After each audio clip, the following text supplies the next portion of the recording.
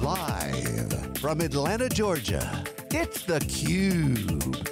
Covering IFS World Conference 2018. Brought to you by IFS.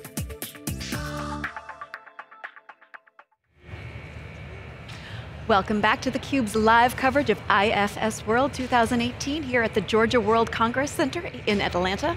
I'm your host, Rebecca Knight, along with my co-host, Jeff Frick. We are joined by Peter Scheltus. I hope I'm saying that correctly. He is the Global Strategy and Sales Director, Enterprise Operational Intelligence here at IFS. Thanks so much for joining us, Peter. Yeah, thank you for having me over here. So let's start this interview by having you tell our viewers a little bit about what you do at IFS. Well, our product actually is a very cool product if you want to improve your business. And I'm talking business, not IT. We use an IT tool for doing that, but in the end we are supporting managers to make better and faster decisions. Because in the current environment, current world, change is everywhere, and change is coming more rapidly than ever, whenever. And what we do with the IFS EOI, we create a kind of a digital twin of your organization to support all the managers in the organizations to make better and faster decisions connected to each other. It's interesting, the digital twin concept, because we see it a lot in, like GE uses it a lot, where they'll make a digital twin of, say, a 737 engine, because one of those operating, say, out of Dubai is very different than one of them operating out of Alaska, so they can run tests and stuff. But I've never heard anyone say a digital twin of an organization. That's really novel approach. So how do you do that, and what are some of the benefits that come out of doing that? Yeah, well, yeah, that's a good question. I mean, when you talk about a digital twin, there is a reason for having that. And you think about complex assets, and what you would like to do is not only look at the assets, but would like to do predictive and even prescriptive. And the question mark, if you look into organizations, they are complex as well, but they are not that visible, and they are not tangible. It's about people, it's about organization, it's organization charge, it's about processes, it's about systems, it's about risk, it's compliance, finance, whatever. Everything, projects, programs, so I can continue with that. Right. But the question mark there, if you, and that all those elements are connected to each other. But how can you, as a manager, but you have to manage that all, how can you make a good decision then, if you don't know how it looks like? And what we do is I actually visualize this complexity and bring that to the end user, and the end user in this case is a business owner, or actually a business guy working in an organization. So he's capable of making those better decisions. And that's the Enterprise Operational Intelligence, or the EOI. Yeah, this is how we call it, yes. That's what we call it. And then, when you're looking at this complex organization with the digital twin model, can you kind of switch what you're optimizing for? Because that's always the big question too. What are you optimizing for? Because then you might turn your levers very differently depending on profitability, speed, there's a short-term opportunity. It's a lot of complexity in what are you actually optimizing for? Yeah, no, for sure. I mean, there are so many elements connected to each other, so it is complex. And what you do see is that you have the classic BI tools and the classic data discovery tools, and what they do is like, they create pictures out of the data, because there are so many sources, where so many data, but we do it a different way. We do it a different way for a reason, because it's not about our target to make the data better, it's about making your business model better, make your company better. And then we start actually modeling your organization and plotting actually the data, not only financial, but also strategic and operational data, and even also risk and compliance data to that business model. And then we have, that's well interesting, we have the platform with having included 3 different engines, which is actually a model engine to create the model of the company. We have a data engine to work with all the data coming from all the different sources. And we have an execution engine, but it's all embedded in one platform. Right. And it is integrated by design.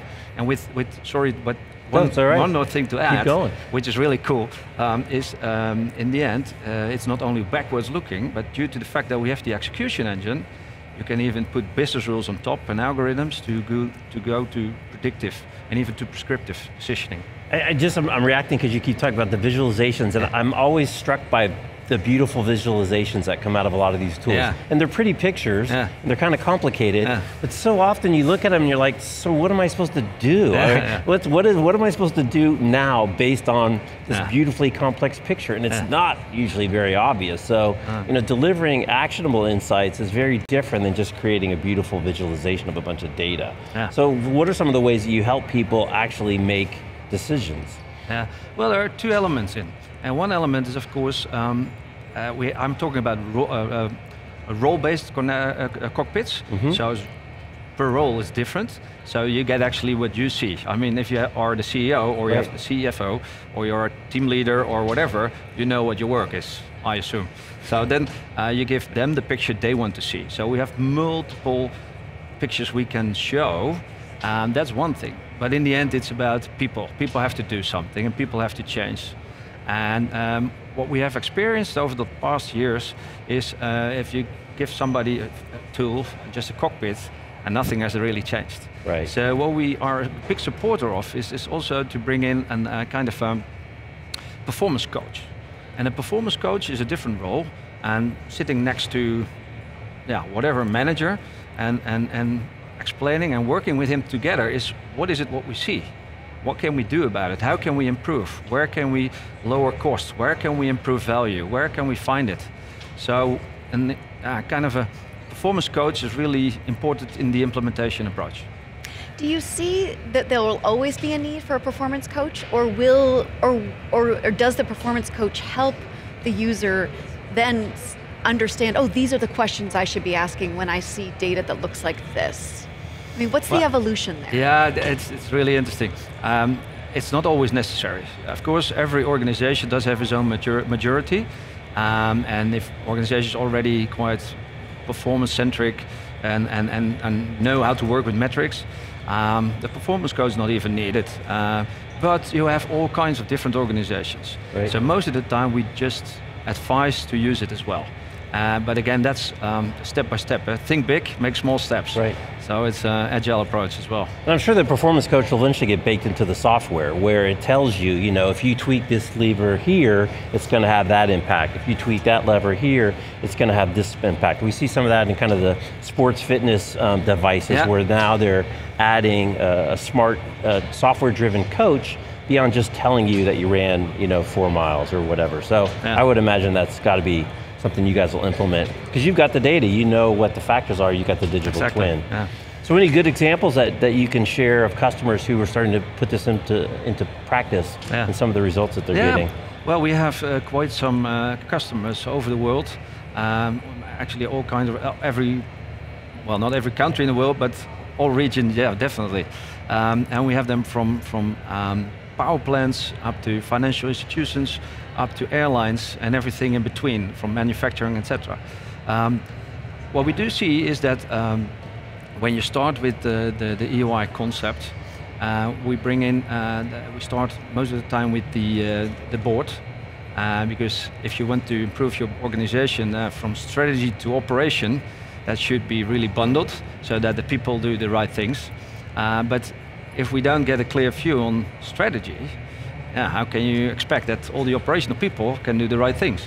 So that's how we start. And then and you work with that, and you have those first benefits, which is already after a couple of hours, while having the most nice example. If I have the board and I give them all white piece of paper and ask them, can you write down the strategy of the company?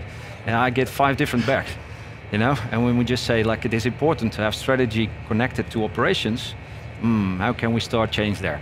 So then that's the way we started, and then you already see benefits there. But during the process and with the model-driven capability of the platform, by bringing more and more into the connected cockpits, the more you see and the more benefits you will have. So we have examples of total productivity of a company in a power plant of increasing 20% productivity. 20%? Yeah, absolutely. Wow. And we even have performance where we have 90% savings of getting all the reports in place. Yeah, that's really interesting numbers, I can tell you. It's amazing how much inefficiency there is still in so many places that can be wrung out with the right kind of application and the right focus. Yeah. No, it's definitely, definitely, and there is a reason why there is that that possibility, because when organizations grow, I mean, they will be impacted on different different how do you say it? Departments. Departments, silos, yeah, right, different right, departments. Right. So then you're lacking an end-to-end view, because everybody is looking in his own silo, which is a common nature of grow. But while having the connected cockpits and connecting the dots there, you find really money. Yeah. That's what we're looking for. I know that one of the big objectives is for customers to be able to see results right away and to see benefits right away. And that was also a point that was made in the keynote by CEO Darren Roos, is this real time to value that customers are looking for. Do customers have almost unrealistic expectations though, because of this 24/7 world that we live in, that they are going to see something right away, this return on investment? And is that ever a challenge that you're trying to meet? Well, not really. You can expect it, but up so far, and we are quite busy for several years right now, it was always the other way around.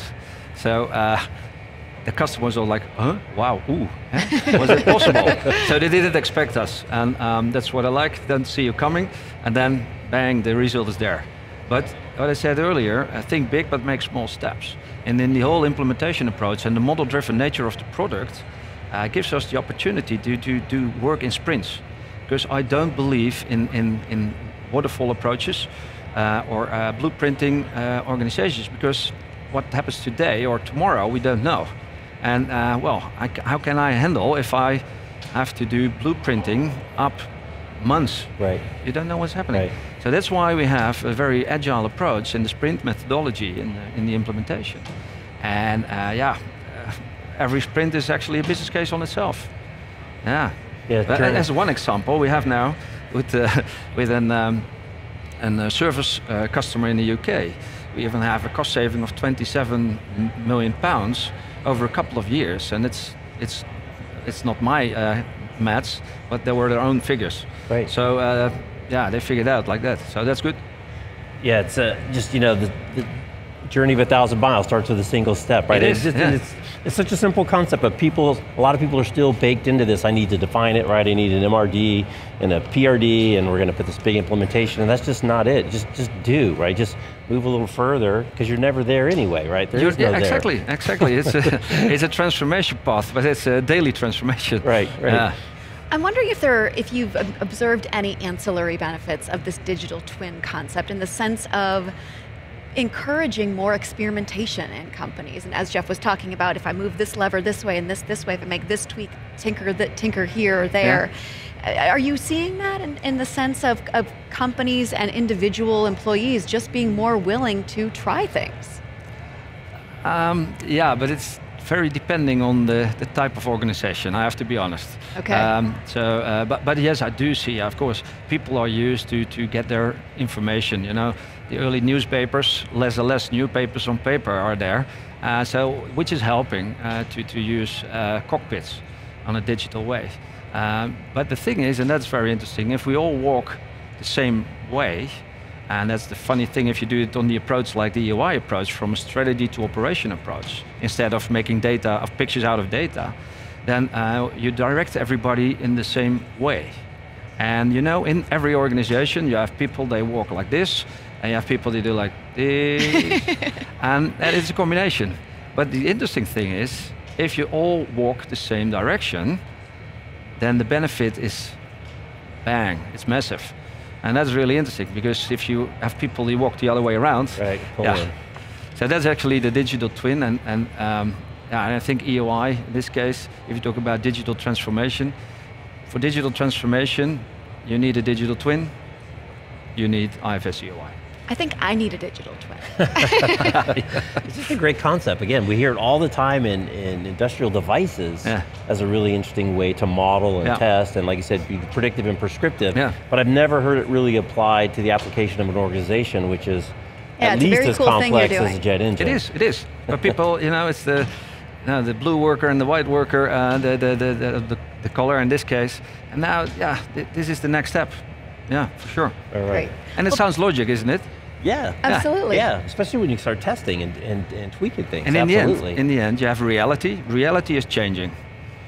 Now, and then you have the digital twin. And of course, so the digital twin should be changing, of course. If the real world is changing, then this digital twin should be changed. And we're connected. But if we want to make scenarios and predictive elements in the digital twin, then the real organization has to change. And that's absolutely the next step, and we're just good in it. Great. Well, thanks so much for joining us, Peter. It's been a really great conversation. Yeah. Thank you. Welcome. I'm Rebecca Knight for Jeff Frick. We will have more from theCUBE's live coverage of IFS World in a little bit. All right.